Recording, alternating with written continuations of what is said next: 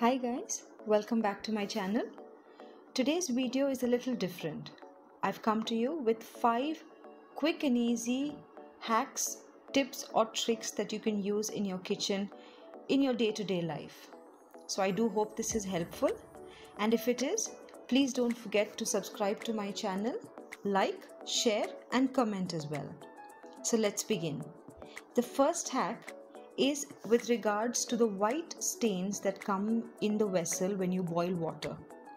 Here I'm using my idli vessel, but the same thing can be applied for any vessel that has got these stains over a period of time. This usually comes when you keep boiling water. So for that, while you're making the idli, before you add the water and boil it, just add a small lemon-sized ball of tamarind to it, add water and let it boil. Go about cooking the idli just the normal way that you would.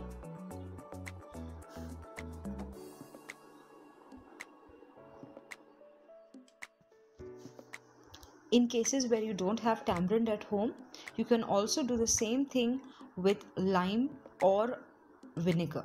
Just add a teaspoon of lime juice or vinegar to the water and boil it.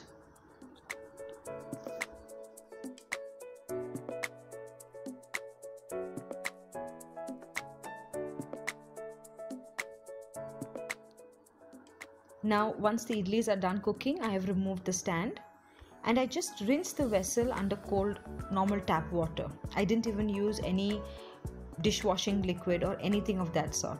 I just rinse it and you can see how clean and shiny my vessel has become again.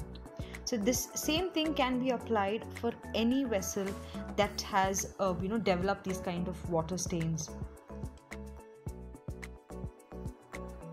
Now the second tip is with regards to how I clean the microwave.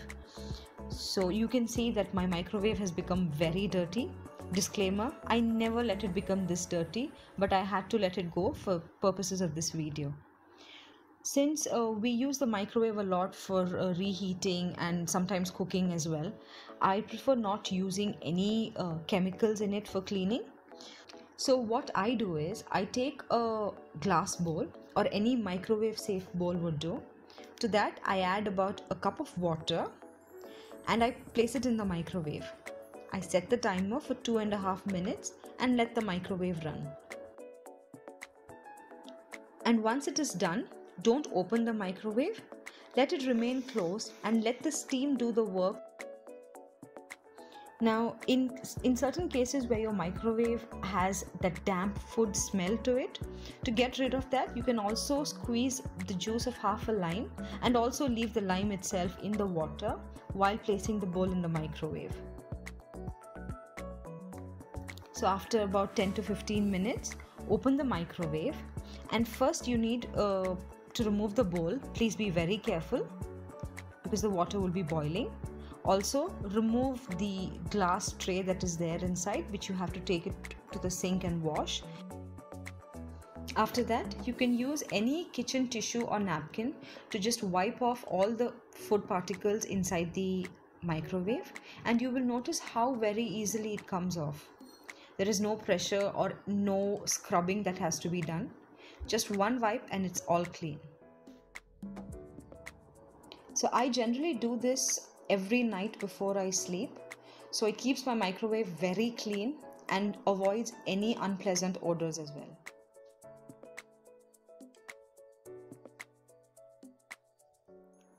Now the next tip is with regards to using the cooker to boil dal or any pulses. This is something that I struggled with quite a lot. And ever since I happened to see this hack somewhere, I have tried it and it has worked for me every single time.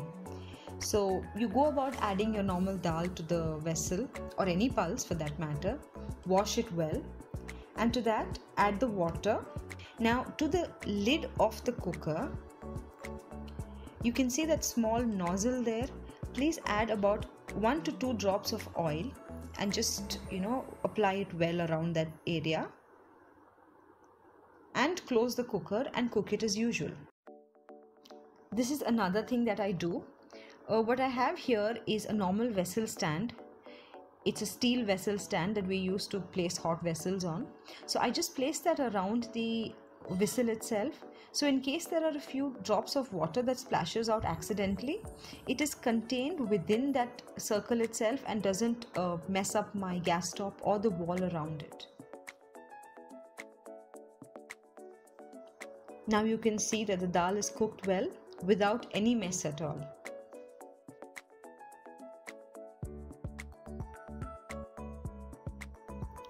My next tip is with regards to boiling potatoes. Peeling the skin after boiling the potato is a big task, something that I hate doing.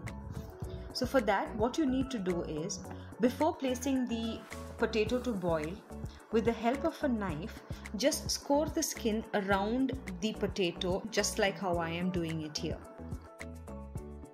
After that, boil the potato as you usually would.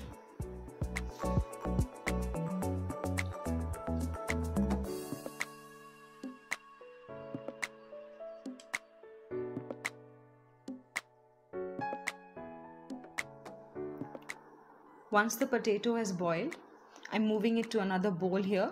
It was very hot, so please be careful while doing this. So all you have to do is just hold the potato with both your hands and apply a little bit of pressure. And as you can see here, the skin just slides right off. It's very easy to do and takes just about a few seconds to peel the skin of an entire potato. I do hope you try this out.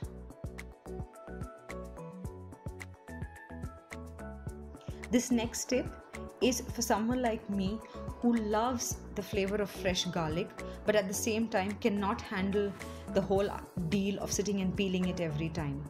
So here I've taken a bowl of hot water, not boiling, but it is hot. And to that I will add the cloves of garlic that I want to peel. So I'll let it sit for about 8 to 10 minutes, after which you can start peeling the skin. And as you can see here, the skin comes out very easily, and the best part is it doesn't stick to your hands. Now if it is a little larger quantity that you want to peel, you can do the same thing, but instead of peeling each garlic separately, you just have to take the cloves between your palms and just rub it together. So when you do that, the skin starts loosening very easily and you can just pick up the clean cloves of garlic. So these are 5 of my kitchen tips or tricks that I use almost every day, and that has helped me quite a lot in saving time and effort. I hope this video was helpful for you, and if it was, please do share it with your friends and family as well. As always, please don't forget to subscribe to my channel, like, share and comment. Until I'm back with another video, take care. Bye-bye.